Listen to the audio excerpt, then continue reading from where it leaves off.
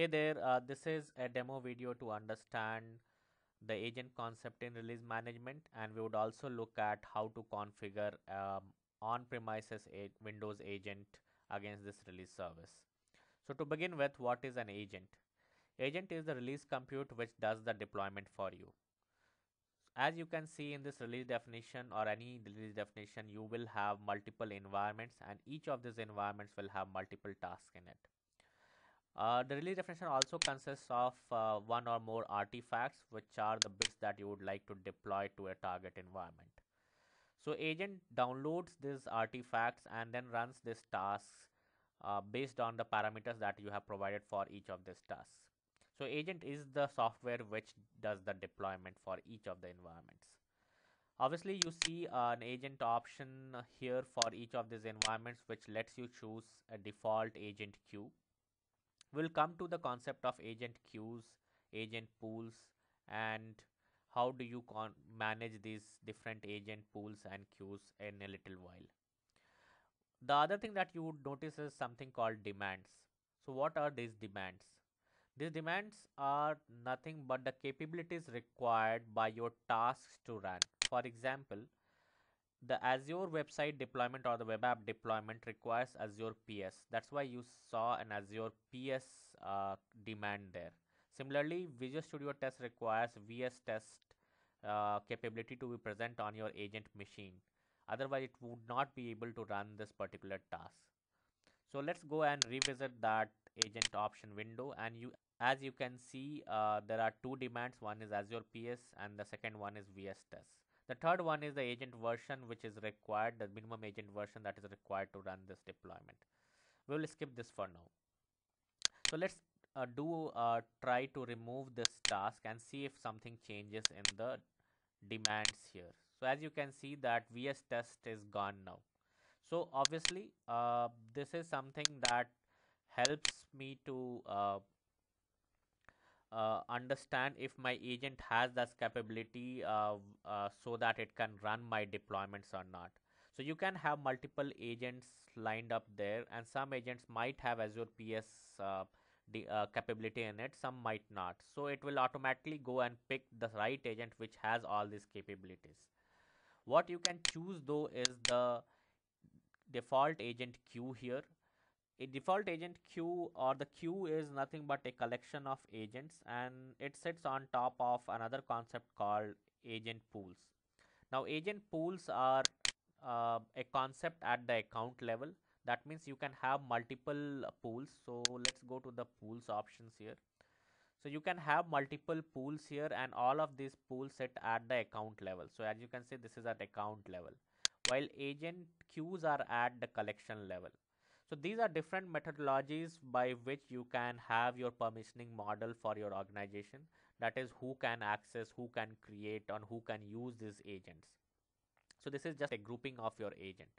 Now, as you can see here, we have two agent queues. One is hosted, the other one is default. Hosted is the one which is provided by Microsoft on the cloud and on demand. As you can see, it would have one agent here.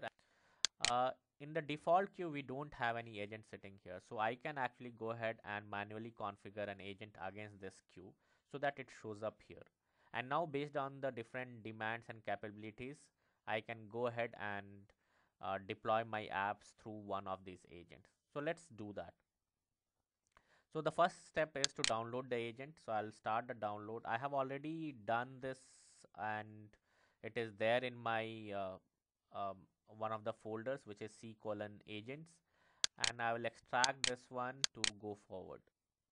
So let's do that, and let me name this as agent 1. Let's go ahead. So as you can see here, there is one file which is a command file, and then there is the agent folder which has the details about this agent. So let's go ahead and run it in the administrator mode. Please note you have to run it in admin mode, otherwise this will not configure your agent. Now it has already named my agent to a default name, which is my machine name prepended by the agent hyphen text. I can go ahead and change this to agent win because this is my Windows box and number one. Now I have to enter the team foundation server URL or the Visual Studio Online URL. So this would be https colon my account name dot visualstudio.com.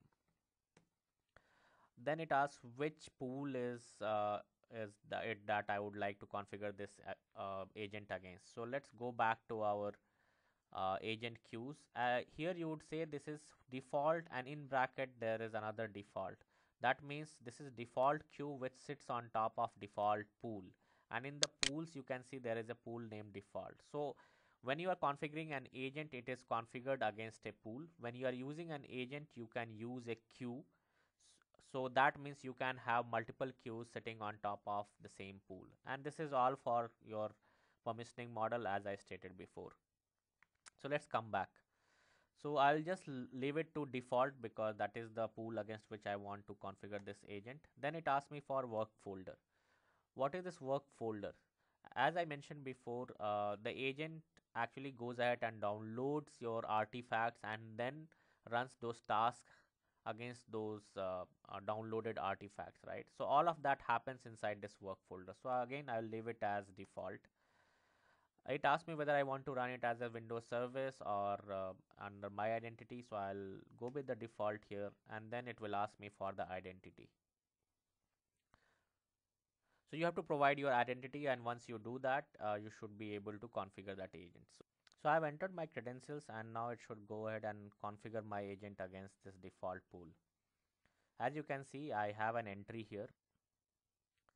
So now it's starting some build. It means that I already had some builds which was waiting for an agent to pick up. So it has started, it's working, right? So this is the overall configuration that I wanted to show it to you. You can actually go ahead and have multiple agents. The way to do that would be just go here and extract this once again in a different folder, and let's say that I want to name it as agent 2. We'll repeat the same process here. And once you do that, right, you will have another agent running here. So I can name it as agent win hyphen 2. So a little bit fast forward here, I have already configured another agent against the same default queue. As you can see, we have two agents, agent win 1 and agent win 2 against this default queue. So when I trigger a new release, this can go either through agent 1 or agent 2 depending on whether both of them or one of them meets the demands specified. As you can see in the capabilities, these capabilities are nothing but the demands met by that agent and is dependent on the software that is installed on the machine on which agent is configured. So that's all I wanted to discuss as part of this video. Hope you liked it. Thank you.